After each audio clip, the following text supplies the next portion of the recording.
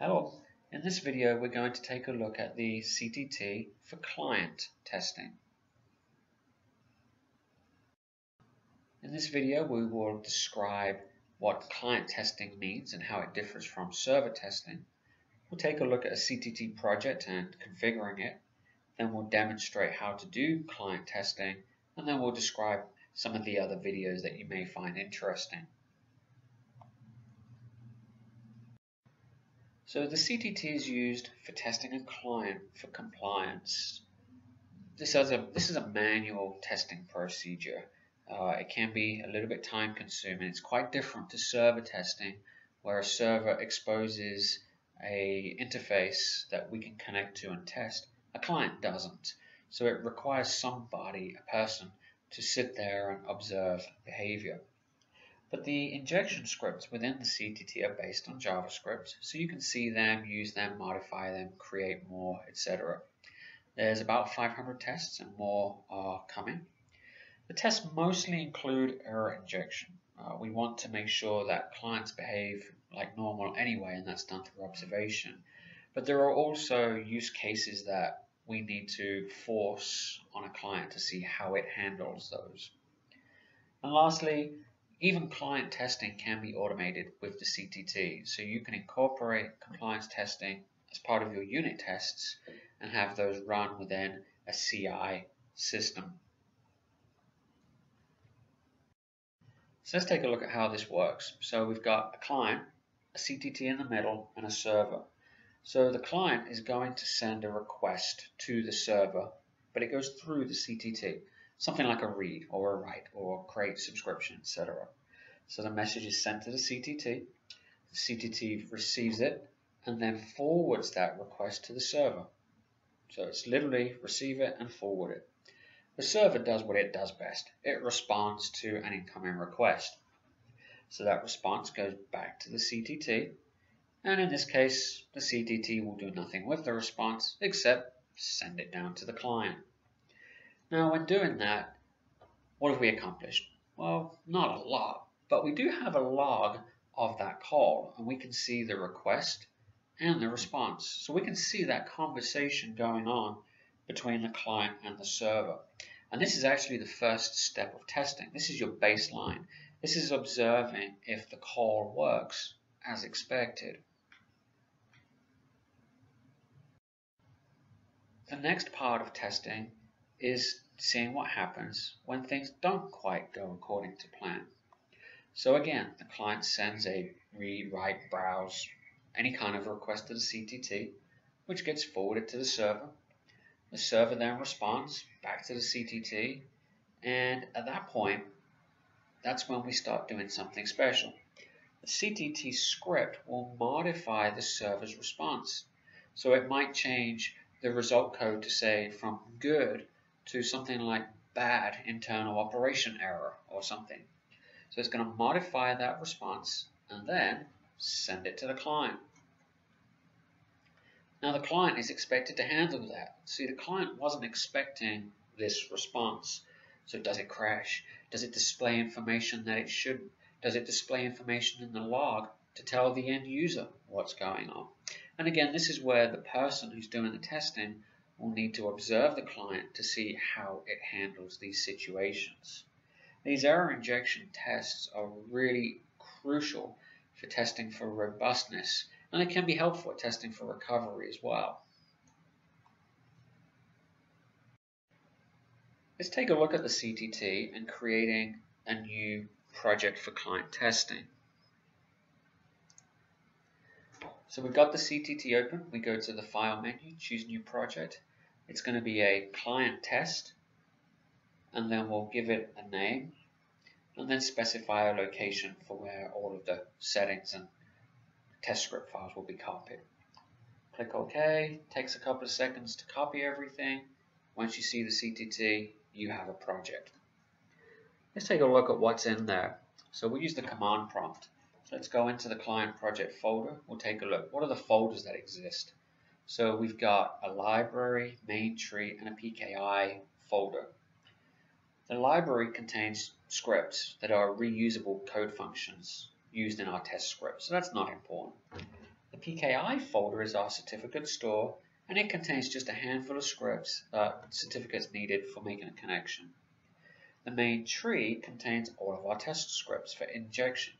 You can see all of those folders are conformance units, and within each of those you'll find a number of JavaScript tests. So there's about 500 scripts for testing a client.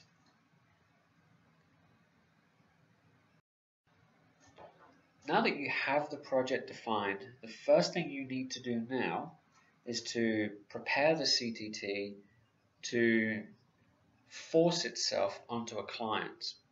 What will happen is a client's going to connect to the CTT to the server, and it's going to call find servers or get endpoints, and the server is going to respond with its endpoints. And if the CTT does not modify them, then the client will connect directly to the server and will bypass the CTT. So in the CTT, you go to the Library tab, and then you double-click the Start Find Servers Intercept script, and then you run it. And this script will modify the response for find servers, get endpoints, and create session, and it will force the CTT's endpoints into those responses. Now that the find intercept is in place, let's take a look at the configuration, and then we're done. So here's the CTT. We'll go into the settings, and the configuration for client testing is very simple. So the underlying server URL is the server that the CTT will forward requests to. So we're using the reference server, so we'll copy and paste that into the setting here. And then the endpoint URL is for the CTT. So this is what will be used for your client. You'll copy and paste this into your client. Click OK, and we're done. We're ready.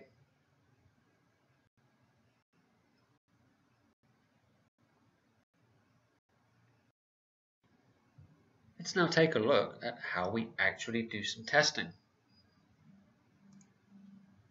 So here we've got the reference server running, and then we've got the reference client running. And right now, both endpoints are the same. So these two are going to connect directly. We don't want that. Let's go back to the CTT settings, and we'll copy the CTT's endpoint.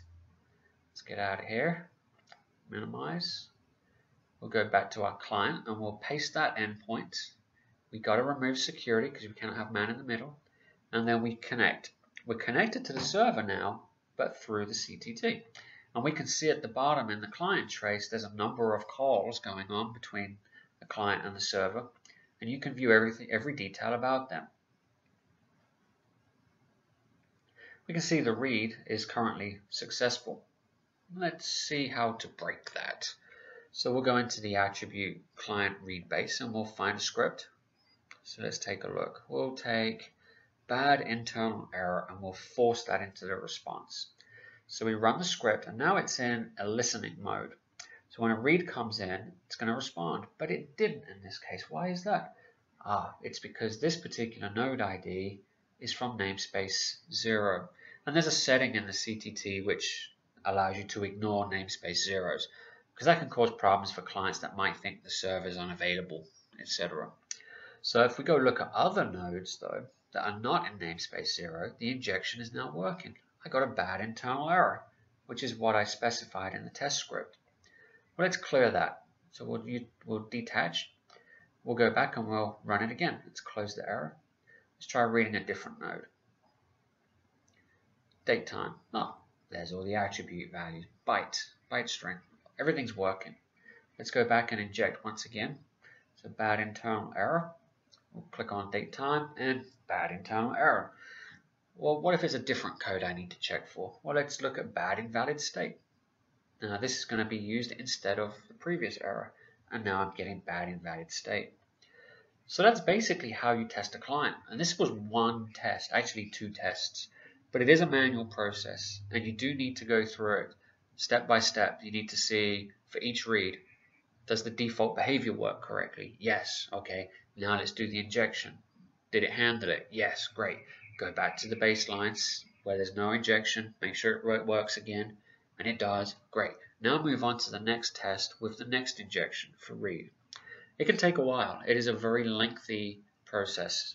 And that's why we encourage people to seriously consider creating unit tests that integrate with the CTT to expedite this testing. And we do have a video on that we'll show you coming at the end of this walkthrough. So other videos that may be of interest to you are script development. If you have specific behaviors that you want to verify, you can create your own scripts in the CTT. You can also use the advanced debugging capability. So this is an interesting video that will show you how to put the CTT in between a client and a server, just like we did when we did our testing, and how you can use that for some very sophisticated debugging, which is useful if your client is having interoperability issues with a server and the trace logs are not giving you what you need, or the CTT may be able to give you that information. And then lastly, the video that we just mentioned a moment ago. Integrating the CTT into your overnight build system is crucial. You should be doing this already. As your developer checks in source code and it's compiled and unit tests are done, compliance testing should be done also. And then once it's integrated into an automated process, you'll never have to think about doing this again until you get an error from the CI telling you that something didn't work as expected. Well, I hope you've enjoyed this video and got some value from it. There's a lot of good testing that you can do on your client, and the CTT is very powerful that it will help you to accomplish those testing goals. So we encourage you to take a look at the other videos and let us know if you have any questions or comments. We always love hearing from our members, and you can reach us at the information on screen.